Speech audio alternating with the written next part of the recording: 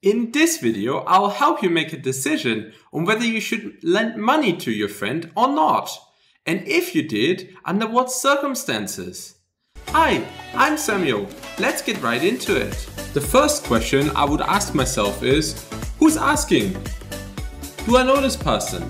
Is it a good friend? Is it someone I've known for years? Or is it someone I just recently met?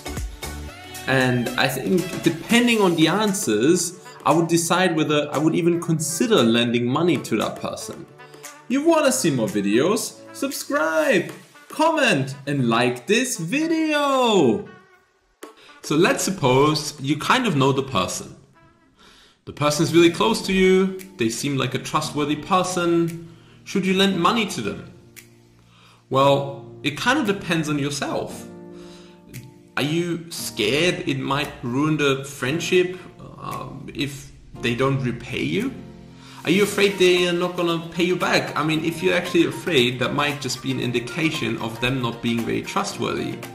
So I guess it's a very difficult question to answer if you don't know the circumstances. And I feel like only you know whether you should trust the person or not.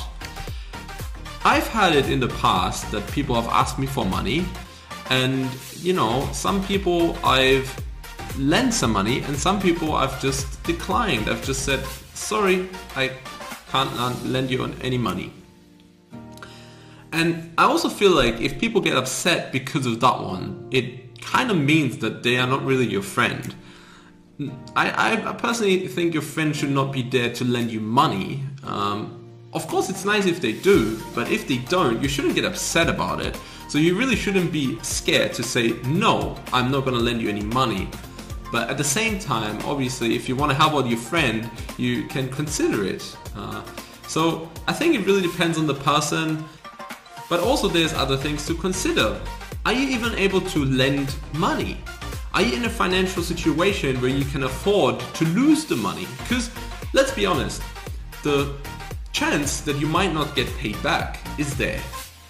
It might not be very high and maybe you trust the person, but in the end, you know, if you don't have the money, chances are, you know, it's gonna be gone. So, of course we're not hoping for that outcome, but it's just a possibility. And if you're really dependent on the money, you shouldn't lend it. The other thing I would say is that if you decide to lend someone money, you should set some terms. So it should include the amount, it should include the time when it's paid back, maybe potential interest if you want to charge your friend a little extra. But obviously that's up to you. What I personally like to do is I'll just write down a contract. And it's worked quite well for me. That one I feel like has it kind of reminds people that they will have to pay you back. Because you have it in written, you can show it to them. There's like an agreement and it's not so iffy, you know. So I personally like to write things down. Maybe it's just because I'm German and that's the way we do things. We just write everything down. But yeah, that's just my way. And honestly speaking, I even have a lot of contracts within my family. So with my dad, for example, I have a lot of contracts. But even with friends, I really do have a lot of contracts regarding money. So I did buy a property once with one of my friends, and it was kind of difficult to put him on the finance. So basically what I did, I wrote down a contract because he wanted to buy 50% of the property, and it wasn't really possible for us to finance it together. So I had to do it by myself, and then it ended up being, we ended up writing it down in a contract, and we wrote down, okay, that's the amount you will owe me, and that's how much you're gonna pay me back every month, and then, you know, after how many years are you debt free, and then also obviously about the income, the rental income, how we split it. I mean, just basic things, honestly. It's just that we split everything, you know. It's just, we wrote down everything that was kind of logical and that we said, and you know, all the duties and all the rights. So it's worked really well. But it doesn't have to work for you, you know. It kind of depends what kind of friends you have, you know. If you have friends you've really, you know, if you have friends who you trust, if you have friends who you've had a long relationship with, then it might work for you too. So, you know, that particular person I've been friends with him for over 10 years now. So for me, that's kind of a good sign. And also it kind of depends on how they perceive money. If they have like a similar attitudes towards money, I suppose.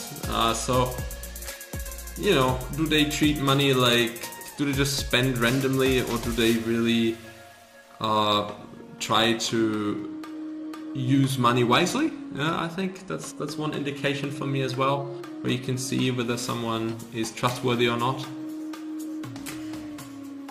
You could also consider just alternative methods. Yeah, if someone is asking you for money, they need some cash. They don't really need anything else. But at the same time, you know, you might just not have the money, or you might not really want to give it up, or you've just recently met the person where I definitely wouldn't recommend lending any money. So how else can you support them? I mean, you can just support them emotionally. Maybe you can help them get a better job, or encourage them to apply more, or do like an extra job somewhere.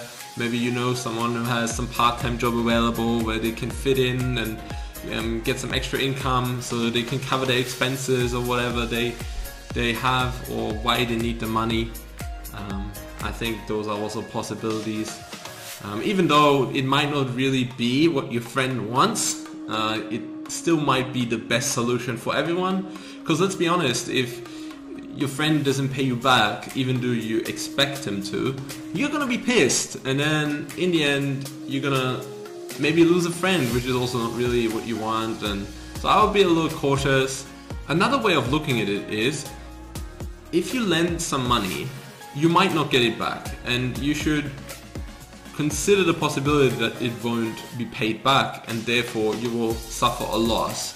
But if you're okay with that, because you're thinking like, okay, it's a good friend, you know, even if I don't get paid back, I'm not going to be pissed, it's not going to damage the relationship completely. I might never lend the person again, but it's kind of a risk I'm willing to take, so I can help the person out.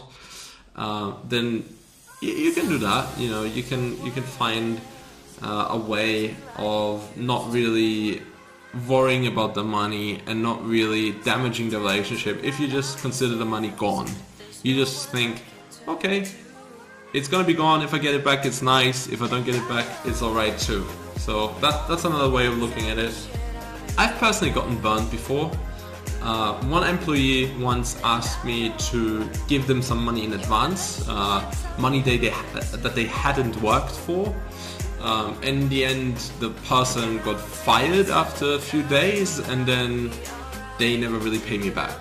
So I guess that's not really, it wasn't really a friend, but at the same time it was kind of like me lending someone some money, and I thought because they work for me they'll get some money back, but you never know. And then, you know, the person wasn't really honest and never paid me back, and yeah, that was kind of unfortunate, but also a good lesson.